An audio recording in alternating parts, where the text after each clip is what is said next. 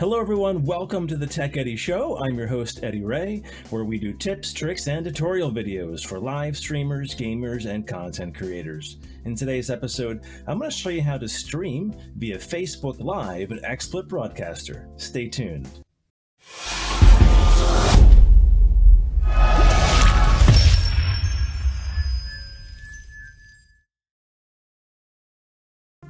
So those of you curious about live streaming on Facebook, this video is for you.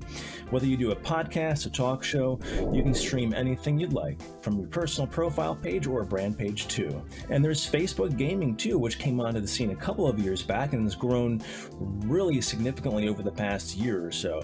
So give it a try. I'll show you all the steps today to get started. If you missed our previous video of how to set up a live stream for YouTube and XSplit Broadcaster, I'll put the link in the description below as well. Okay, it's time to set up our output for Facebook Live and XSplit Broadcaster. Go to the top menu and click on Broadcast.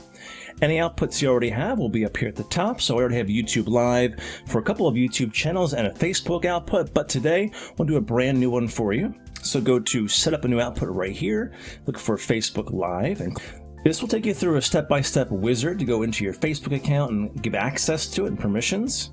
Okay, so here we go. We're going to log in with Facebook and click on this. It's going to ask for your username, of course, and passwords. You'll be entering that in. Now, I already have an account set up here, so I can click on that if I wanted to, but we're going to add a new account just for the sake of the tutorial today. Click Add New Account. I can enter my email in here.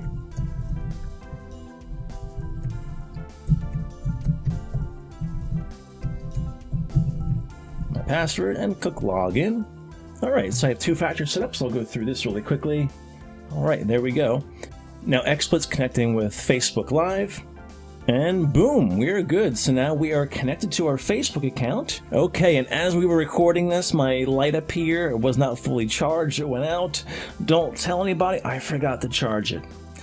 I have some lights on back here, we'll be okay. So let's get on with the setup here. So Facebook Live is now officially connected to XSplit Broadcaster. And there's a few cool things here. So like YouTube, you only have one place you can stream on, your YouTube channel, and that's it. With Facebook, you can stream to your personal profile or a company brand page or a fan page. So you can kind of choose where your content goes. You could choose one or the other depending upon what you're doing that stream. So keep that in mind. So right here it says stream to and page. If you have more than one page, of course, too, that will also show up here. I have many pages, so for me it shows plenty of them. But for you, if you only have one or two, they will show up here with your account. If you want to go to your personal profile, click on here and click on Timeline, and that will stream to your profile, okay, of the account you set up through XSplit Broadcaster. The format, right now we're set up at 1920 by 1080 in XSplit Broadcaster. However, if we click on this, we can kind of see, if we scroll up here, that 1080p is in red, which means it's not recommended to stream on because I have really bad internet here right now. I only have a really old DSL line, 20 years old. So it's not recommended streaming to 1080p, 60 FPS, or even 30 FPS, not even 720p. In fact, we only have a green light here for 480p, which makes sense, 360 or 240p. So this is kind of cool though, because when you're setting up Facebook Live with XSplit Broadcaster, it also tests your internet connection and gives you recommended settings for streaming right out of the gate. So make sure you connect to the internet that you actually want to be streaming from. And I usually use a hotspot, so I didn't have it on today for this setup, so that's why I'm using a DSL line now, and that's why I only have these few options here. So keep that in mind. When you connect the source to Facebook Live, make sure you're using the internet you want to use for streaming. That way it will set up your best possible output for streaming, okay? So, again, recommended here would be just 480p. So we would click on this here, because it's in green, that would be good to go. When in red, stop, no go, okay? It also chooses the encoder for you based on your PC specs. For me, it recommends my GeForce GTX video card. You can also click on these, but it also may give you these recommendations here based on your computer specs, so keep that in mind. And then also we have the bitrate here. We're down all the way down to 938 kilobits per second, but for you, it may be higher or lower depending upon your internet connection, so keep that in mind. I recommend clicking this here actually too, so when you stream, this will save the stream as a recording to your hard drive. That way you can post that elsewhere or edit that to clip out to YouTube or something like that. So I recommend actually having this clicked for your own good. Now we could click continue here or save and close. We can also click on advanced and we'll see more of the encoding here, more of the bitrate options, audio encoding too. I wouldn't recommend really changing any of this right now because it already tested your internet speed in the basic settings, so that's pretty much the way it should be set up, but you can tweak things back here if you want.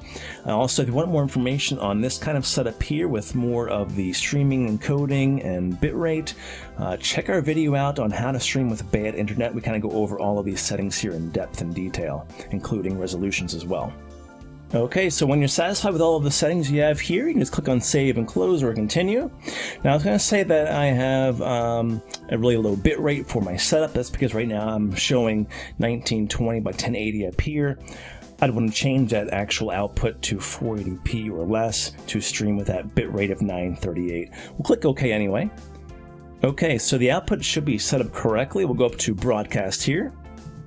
And there it is. So Facebook Live, that's a new one, Eddie Ray. If we click on this, I'll show you a few little things you can do here as well. So if we want to set up a video now for our live stream, we can click on New Live and enter the information here. Also, if you have a scheduled live stream, which you can do in your Facebook page in the streamer dashboard, just go to Facebook and look for the streamer dashboard on your Facebook page. We could find our scheduled live streams here.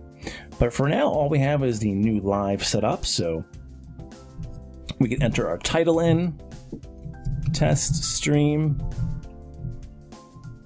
and any description you want to again as well for whatever you're streaming. You can enter some kind of keywords or tags here if you want to as well. If you're doing a video game, enter that here. And of course your privacy. If you're doing a test stream, only me. Just for your friends, of course, or public as well, depending upon what you're streaming. Once you're ready to go, you click Start Broadcast, and you'll be streaming on Facebook Live.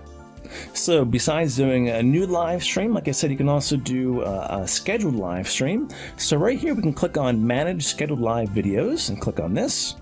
So bring up a new little box for us to enter our information into. So there we go, New Scheduled Live.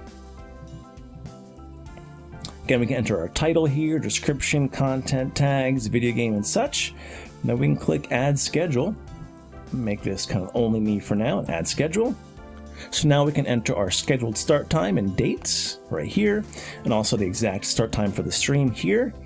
Then we can also upload a thumbnail or image for the stream, and when we click on Create Scheduled Live, that will actually post it directly to our brand page or personal profile as a scheduled live stream.